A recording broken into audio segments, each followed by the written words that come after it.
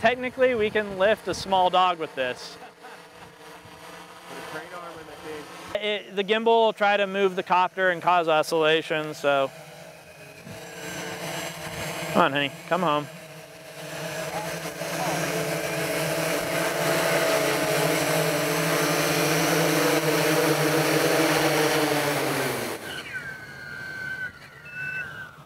And that's that. Here with Ryan McMaster, and he's got his amazing Octo here. I'm going to ask you to just start explaining how you came up with this setup and tell us all the features of it. So this is a microcopter-based Freefly Systems CineStar 8 heavy lift. We're running Tiger 4012 480 kV motors on it on 15 by 5 carbon fiber props. It's running on a BL 3.5 with dual redundant flight controllers, so if one flight controller ever fails, this whole system will revert to that secondary flight controller and allow us to bring it home safely. So in case of an emergency, and they do happen, it's not a matter of if, it is a matter of when it happens, and it will happen, we can bring this thing home safely.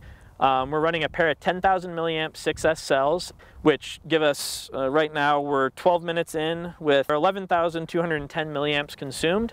So we could realistically get about 16 minutes of flight out of this rig, which underneath it's running a MOVI M5 with a Sony A7S, and that's that.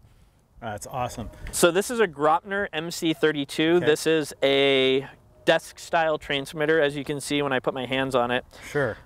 It gives me really, it's just real comfortable with how much I do fly this. Mm-hmm. A standard style transmitter, your hands, you know, you got to keep them kind of tightened in. With this, I can be really relaxed. With the harness, you know, it's just really comfortable overall. It makes everything real easy for, you know, anything professional. But yeah, we have full telemetry on this, and that full telemetry lets me know exactly how much the battery is gone, how much of the battery is left, the heading from where it took off, from my so if I'm standing like this and we're facing roughly east, the copter will know that when I start up, I'm facing east, and it'll tell me from where I'm headed facing where the copter is off in a cardinal direction. So right now it's facing is 34 degrees, which is almost true north.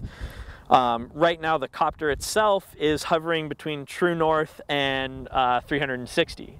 So you know, it just gives us a real good idea of exactly where we are in space, why we're at that location in space, and then how we can, you know, make the best use of where we are based off the director or the DP's requests for the shots that they need. Very cool. Now this is a 2-operator system. Yes. So I've got the controller here for the gimbal. Yes. So do you want to explain how you've got this set up now? So the cool thing about the MOVI gimbals, and this is true for the M5, the M10, and the M15 on the Spectrum transmitter, is this left stick here is actually a throttle for the pan and the tilt. So that allows for real unique shots where you can be cruising along, and as you're doing your dolly shot, you can slow that throttle down. And you can make sure that that shot stops perfectly. So you can maintain your heading without, you know, any jerkiness or anything like that. There's minimal jerkiness. Even an inexperienced operator can pull off cinema level shots. That's wonderful. So it really democratizes the aerial filmmaking. Before we were running a servo gimbal, and the guy that I did all my work with, bless his heart, just struggled with that thing. The second we got the MOVI, everything changed. Wow. It's such a solid system. And then, you know, it's light, it's designed to work specifically with this copter. So it puts us at a real big advantage. Right. It's designed, this whole system is designed to work together. So we can, you know, we can pull shots off that even a helicopter can't pull off sometimes. Wow, I can imagine. And then we're shooting the Sony A7S. I can't say enough for how much I love that camera. Now, does that have to be a dedicated lens for that gimbal to work, or can you make adjustments and swap it any out? lens we want with this. Really? So the cool thing about the MOVIs versus, say, the DJI Zenmuse or any of the other fixed style gimbals is Right now we have it set up with the Sony 10-18, which Okay. is a really good general purpose lens for today. It makes sense because it's light, it's real easy to use, and it's a variable zoom. So if we want to get a really nice wide shot, you know, we can just land it, zoom it out, Right. and we're done.